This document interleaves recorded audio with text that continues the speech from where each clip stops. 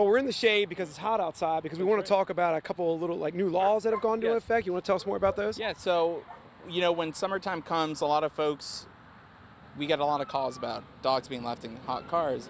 A lot of folks, there's a misconception just because, it's overcast 70 that it can't be hot, especially if they leave the windows down 2 inches. It can quickly turn dangerous really fast, especially during the summer months. There's actually have been laws that have been put in there to say on these days where we have excessive heat warnings, where it's to protect our fur friends, and tell us a little more about those. So these laws are in effect just to protect the animals, and whenever there's severe weather warnings out there, it's best to just leave your fur friends at home.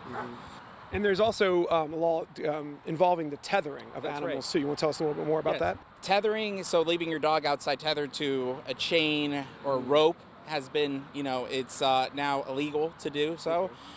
You can still have your dog outside, on a lead, but it has to be at least 15 feet, and you have to be outside, so there has to be adult supervision outside with the dog.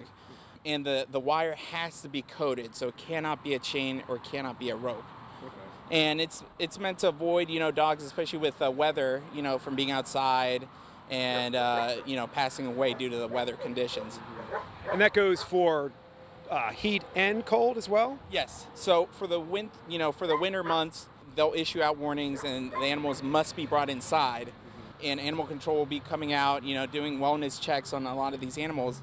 And if anything, if there's any questions or anything, the folks are encouraged to give us a call if they need advice or if they just need to talk a little bit more about the details.